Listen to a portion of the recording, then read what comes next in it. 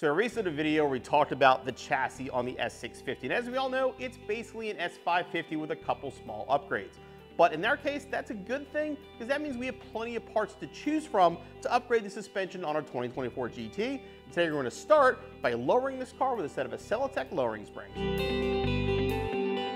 Our Accelatec springs were very popular with the S550 crowd, and we expect them to be just as popular with the S650. These are a very low-priced replacement spring. They're going to work fine with your factory shocks and your factory struts. They'll be direct replacements, including new bump stops and new boots for the struts, and then give you about an 1.5 inch drop all the way around, which keeps that slight factory rake, brings the car much closer to the ground, provides better handling, and much better looks.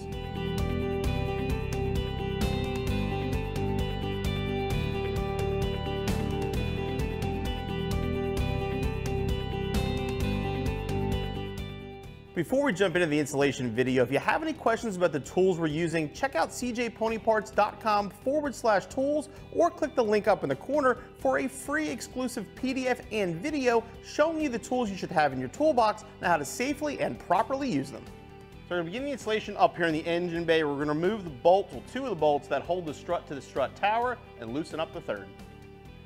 Got 1, 2, 3. So we're going to remove this one, loosen this one.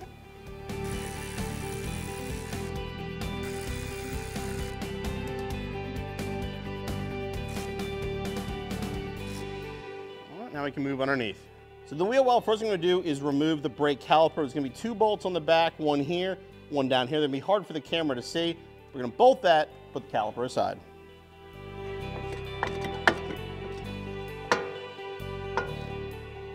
So get the lower bolt finger tight, but leave it in. Then we can remove the top.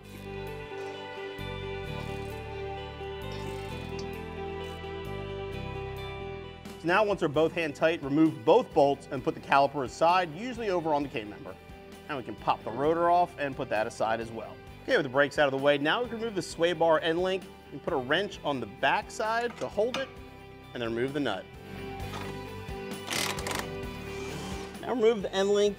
You gotta push down a little bit on the sway bar, but it'll pop out. Before you remove the bolts that hold the strut to the spindle, you want to pop off these little clips for the ABS line so you don't damage it. There's one there, and one right down here.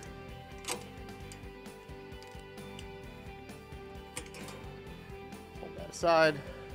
Now, if you've ever done an S550, you remember these nuts and bolts. These are spline bolts that hold the spindle to our strut. What you're going to do is loosen both nuts. One you can't see, it's hidden down here. The other one's right here.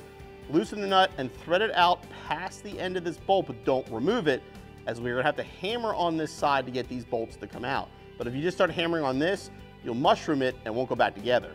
So again, make sure the nut is past the end and hammer the nut, not the bolt. And thread it past the end. Same thing on the bottom.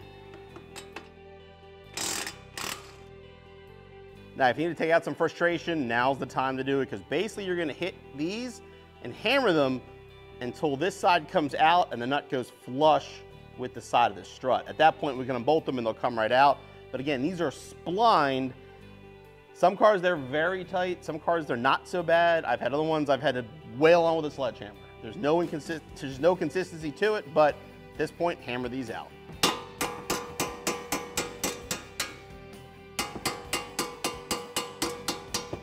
Now you can actually work the bolts out. Just kind of shimmy it a little bit.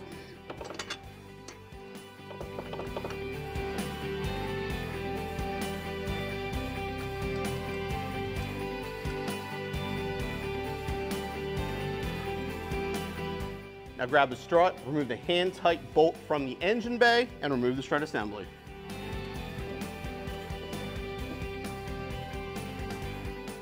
Do the same thing on the passenger side. So once we have our strut assembly off the car and on the table, now we have to compress the spring so we can remove it. Now, you probably don't have a spring compressor. You will need one for this part of the installation. Now, there are less expensive versions of this one available. This one's around $300 or so, but a lot of auto parts stores will rent these. So if you want to do this at home, just make sure you have one of these in advance.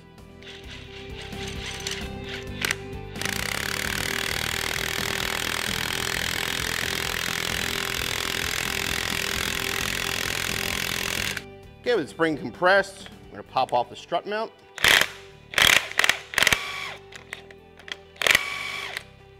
Sometimes that will spin.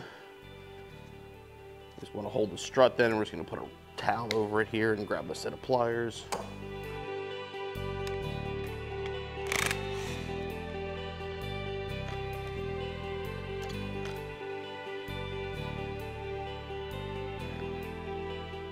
And now we'll decompress the spring.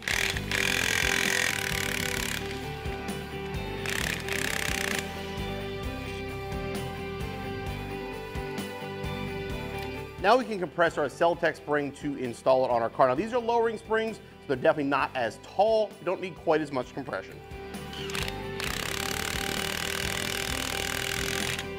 Before we install the Accelatec spring, you want to remove the factory bump stop, replace it with the provided one.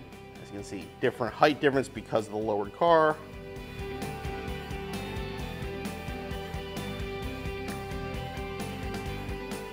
Install the boot as well.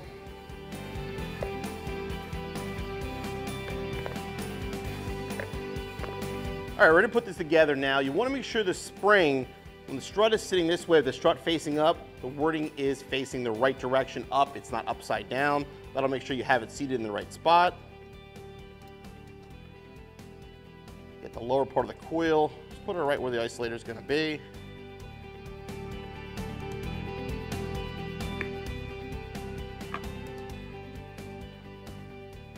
Spring compressed, reinstall the nut.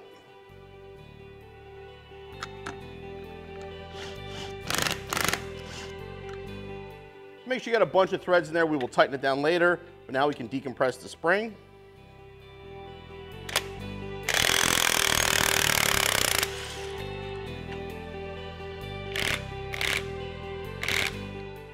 Okay, get that tight and try to go back on the car.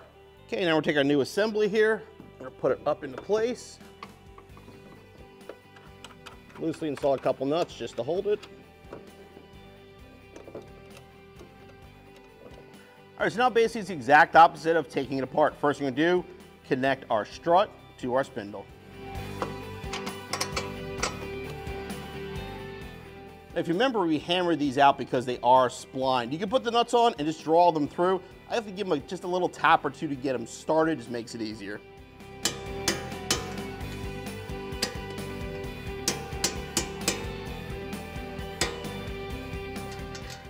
Then we'll install the nuts and tighten them down.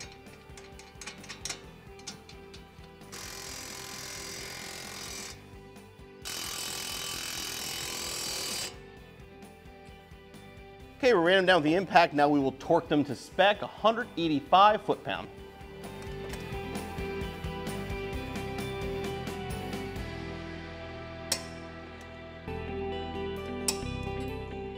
Okay, with the strut to spindle tight, now we can actually tighten the strut mounts. These will get torqued down to 46 foot-pound.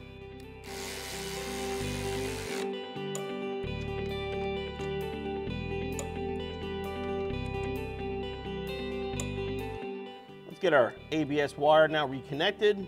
One little plug there, and one down here on the side. Okay, we'll reconnect our sway bar. This might fight you a little bit getting it through here.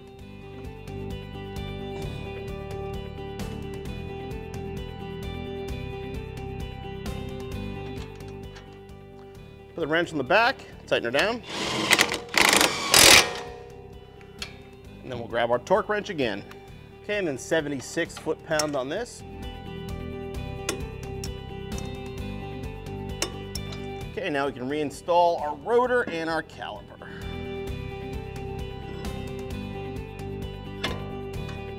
As always, throw one lug nut on here and hold it, make it easier to line up your caliper.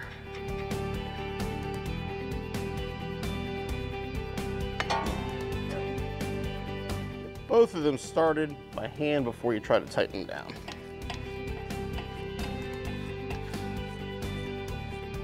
Okay, now caliper to spindle torque spec, 85 foot-pound.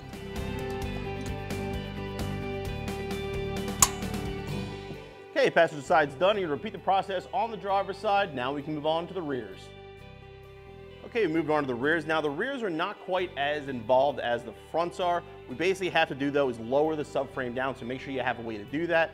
First thing we're gonna do though is remove the brake caliper hose bracket here, the upper mounts for the shock, and the ABS line.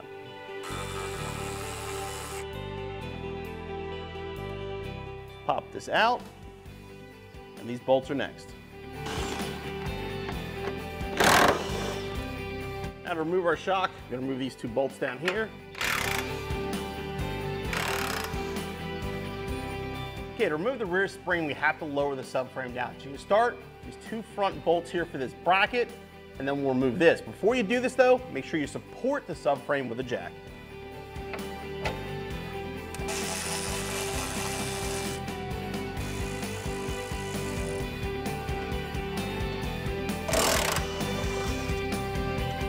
Okay, now we'll get the rear subframe bolt.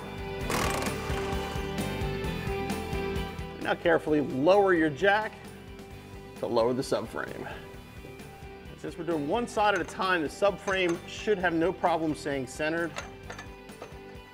And once you do springs, you probably want to get in alignment anyway.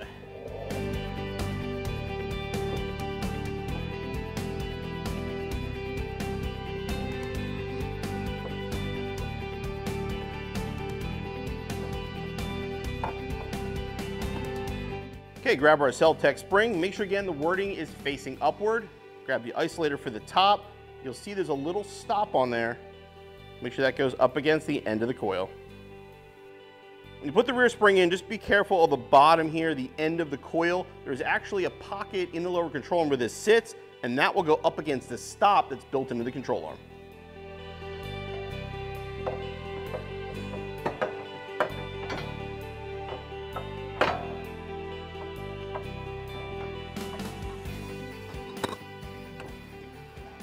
Fine, because we're lower here, this goes into place much, much easier. Make sure both ends of the coils are seated properly. Jack the subframe back into place.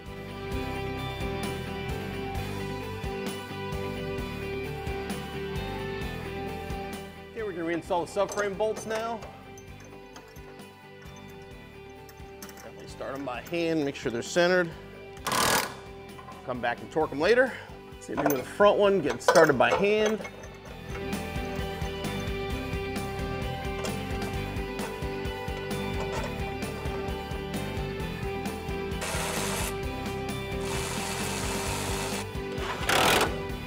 Okay, start by torquing the smaller bolts, 41 foot-pound.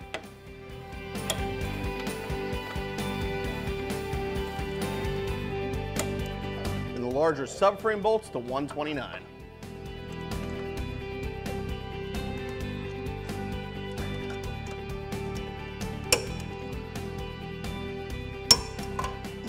Okay, before the shock can go back on, we have to swap in the shorter bump stop, pop this cap off here,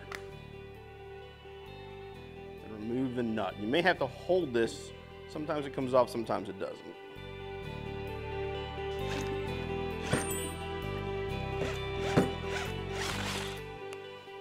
Push this through out of the boot. Here you can see height difference. Seat the new one and reinstall. Shock mount back on, and we'll tighten it down.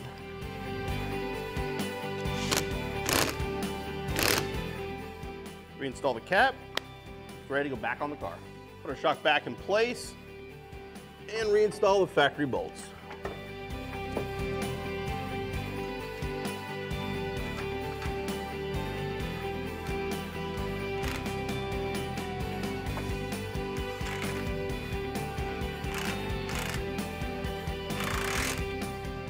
Once you get the shock underneath the two alignment studs, reinstall the bolts, and then we'll torque everything down. All right, 66 foot-pound for the top, 35 for the bottom.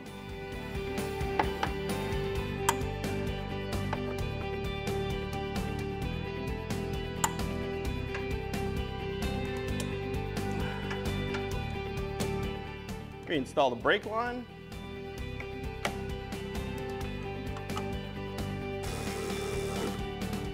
Don't forget to reinstall the little clip for the ABS. Repeat the process on the other side and your installation's finished. I think we'd all agree that any car looks better lowered, and the S650 is no different. The Accelatec springs fit great and give the car that stance we were looking for. Next step up is definitely though some new wheels. As far as the installation goes, typical lowering springs for that S550, S650 chassis. Give yourself about 3 hours or so, you'll be back on the road in no time.